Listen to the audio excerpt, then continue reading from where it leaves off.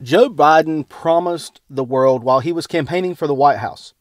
And while he made some big promises, day after day he continues to break them. This is the Closet Conservative Podcast.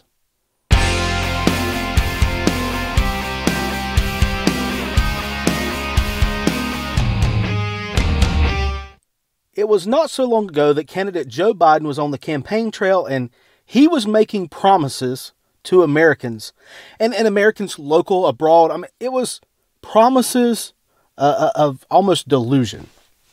We simply could not tolerate any more of that horrible person named President Trump. After all, President Trump's tweets were offensive. They were filled with racism and white supremacy.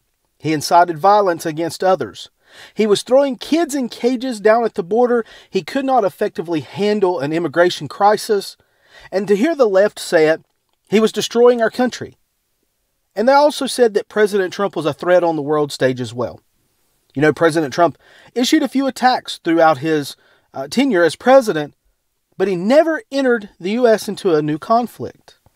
Yeah, he issued an attack to take out an Iranian leader, and he responded to some actions against the United States. And the left said that he was playing with fire and that he was going to land us in the middle of another war.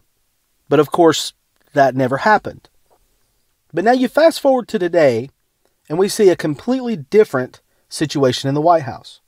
Joe Biden, who claimed he would use military action as a last resort, used military action this week against Iran. Just over 30 days after taking office, he ordered a special strike against a specific target that was backed by Iranian military or Iranian leaders. Yes, it's that same country that he claimed that he could deal with through diplomacy. He claimed that his experience in the Obama administration and the Iran nuclear deal, it would create a perfect scenario for Iran and the United States to become friends once again, that we would all be sitting around the campfire singing Kumbaya once more. Instead, Joe Biden went against his initial statement and he used military action quickly. His press secretary once said that a president did not have authority to act on special interests like this in a sovereign country in such a manner as Biden did. But of course, that was never questioned now that Joe Biden is in office. It was never questioned the fact that everyone said President Trump did not have this authority. But now that Joe Biden is in office, these things are acceptable, they're necessary, and they're considered normal. Joe Biden is fighting for a member of his administration that has verbally assaulted government officials in tweets. She has incited things in her tweets. Does that sound familiar to you? It sounds like some of the accusations perhaps they made against President Trump. She ruined the privacy of one who deserved it, saying and outing a name of an individual that had a sexual harassment situation. They were a victim of sexual harassment, and she outed them, ruining their privacy. She has physically attacked journalists.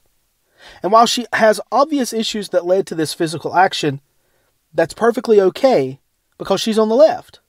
It's perfectly acceptable now that these things happen, that someone is rude and heartless and bigoted on Twitter because they're a member of the Biden administration. Or what about his promise not to ban fracking? He and Kamala Harris both said that fracking was going to be safe when he took office, but in his first few days in office, he immediately took steps to destroy the fracking industry. And soon to follow was the oil industry. He killed it with signing the executive order to destroy the Keystone XL pipeline. Now, if you remember correctly, he made a promise and used a slogan called Build Back Better. He was going to build our economy back better than it was before. But instead, his actions have resulted in job losses and economic losses that amount into the billions of dollars. The left had a major issue with kids in cages while President Trump was in office. That's what they like to call them, was kids in cages, as Donald Trump was ripping kids away from the families at the border. That's what you heard. That's what Alexandria Ocasio-Cortez said when she visited. She was seeing families ripped apart, and it was such a traumatic experience, and it brought up so much emotion for her. And the mainstream media ran with that story for months. You may have saw the political cartoon on our site that showed up and showed how the terminology change has happened based on who is in office. Because now that Biden is in office, There's no issue with putting kids in cages, as the left would call, because that's an acceptable course of action, because he's a Democrat. He said he would deliver for the economy. And the other thing is, he said that he was going to deliver for minorities who were suffering without COVID vaccines and suffering because of the pandemic. Instead, the vaccines are not getting out into the public any quicker. Joe Biden issued a tweet on Friday that said that vaccines were getting out quicker into the public and he was doing such a better job. But it's really not true. The vaccines are not getting out that much quicker. The vaccines were already on the way. It's nothing that Joe Biden has done. Time and again, Joe Biden has made promises and not followed through. He has been proven to be pandering and attempting to continue the social divide between segments of society time and again. What promise has Joe Biden made that actually kept? Well, only ones that were hurting and destroying our country. Only the ones that were not wanted. Only the ones that were doing nothing for all Americans. You see, Joe Biden made promises that he was going to be the president of all Americans. But instead, he is just the president of left-wing radical Americans. He is just the president of big government Democrats and Republicans. He's just the president of establishment Republicans that hated President Trump. He is just the president of everyone that is willing to support him in some way, shape, or form. He's not interested in being a president for conservatives. He's not interested in being a president for someone who believes in fiscal responsibility. He's not interested in being a president for someone who believes in employment and believes in paying for a home, paying for education. He's not interested in being president for someone who believes that you earn a living by going out and taking a job and you maybe increase your educationals or your skills or trade to get your increase in your wage. No, he wants to be president for those who want those things given away for free. He's not interested in being the president for all Americans.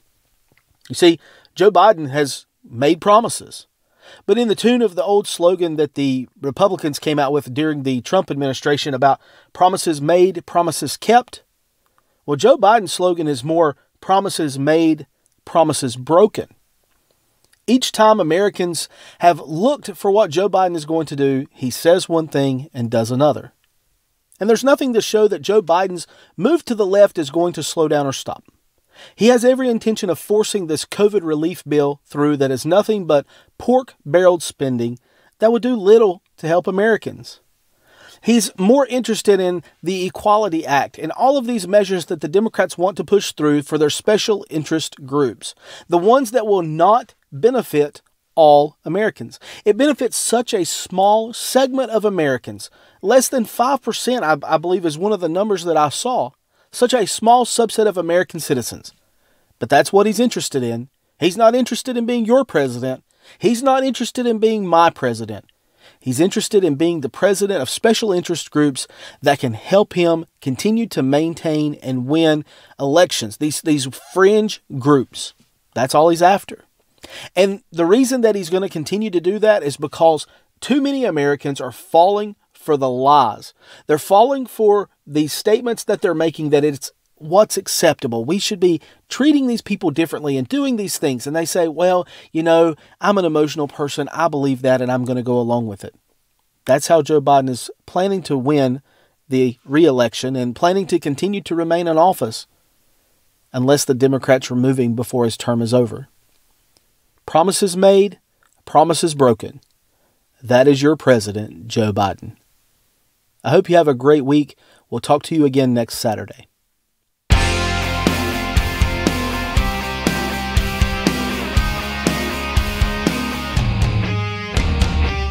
The Closet Conservative Podcast is a production of The Liberty Loft.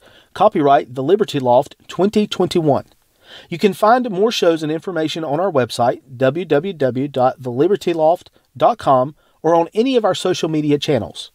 If you enjoyed this episode, be sure to subscribe to the podcast, leave a 5-star review, and share the podcast with your friends.